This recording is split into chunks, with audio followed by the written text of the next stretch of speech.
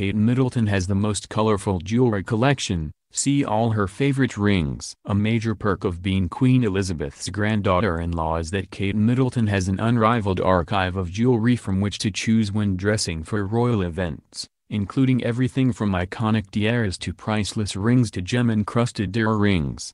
Since her wedding day, when she famously borrowed the Cartier Halo tiara from Her Majesty's enviable collection, the Duchess of Cambridge has been loaned a number of striking pieces from the royal vault, whether that's the Cambridge Lover's Knot tiara, a favorite of Princess Diana, the Queen's pearl earrings, or a diamond bracelet, given to the then Princess Elizabeth by her fiancé upon their engagement.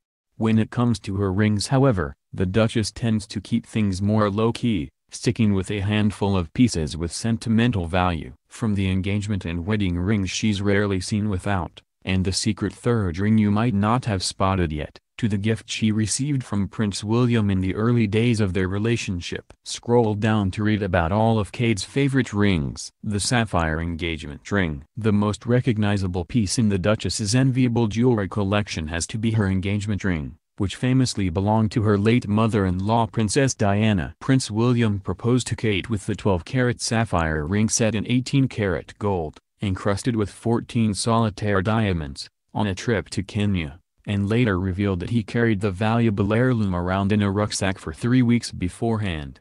Obviously, Diana's not going to be around to share in any of the fun and excitement of it all, so this is my way of keeping her close, he explained after the engagement was announced.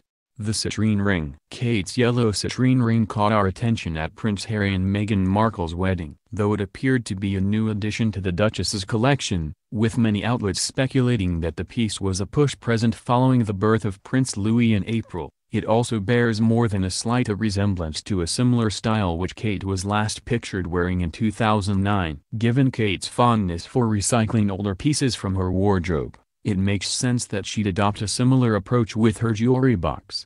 The rose gold band. Prince William gave Kate this understated Victorian rose gold band while they were studying at St. Andrews, and she was photographed wearing it at her graduation ceremony in the summer of 2005. Thought to be the first piece of jewelry Kate received from her future husband, it carries a special significance, set with pearls, William's birthstone, and garnets, Kate's, though the Duchess hasn't been spotted wearing it since her engagement announcement.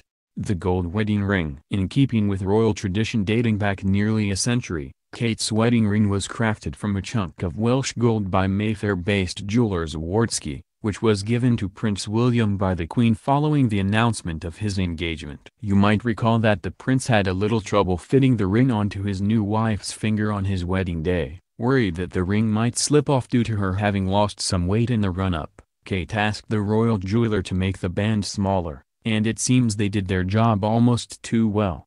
The platinum eternity ring. Eagle-eyed royal fans might have noticed that Kate typically layers not one but 3 rings on her wedding finger. In addition to the gold band and her engagement sapphire, the Duchess now wears an eternity ring, specifically the Eclipse diamond eternity ring, made from 18-karat white gold, by Nishka. It's thought that the band was a gift from her husband, marking the birth of their first child Prince George. The ruby ring. The Duchess gave this striking ruby ring its first outing when she touched down in Warsaw as part of the royal tour of Poland last summer. She paired it with a white peplum coat from go-to brand Alexander McQueen and matching ruby pendant and earrings, echoing the colors of the Polish flag. As yet, the ring has not been attributed to a specific jeweler, though perhaps if she gives the piece another outing, we'll be able to have a closer look.